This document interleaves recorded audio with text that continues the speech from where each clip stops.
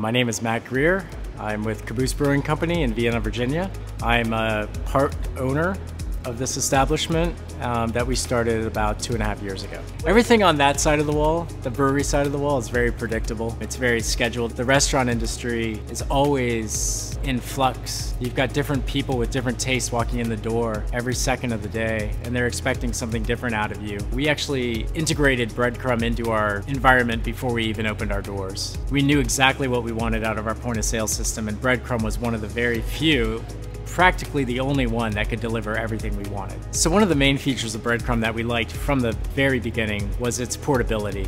We knew we wanted to have a tablet-based system. We didn't want to be bogged down in any of the previous technologies that were out there. A lot of the older systems used giant terminals that could only be updated by a company somewhere in the US that you had to pay a lot of extra money for. We knew we didn't need that. Training was probably the best part of this entire scenario. Most everyone in this industry nowadays has used some sort of tablet in the past, so you're really just giving them another application within this tablet to use. They can easily find their way around. Breadcrumb is very intuitive.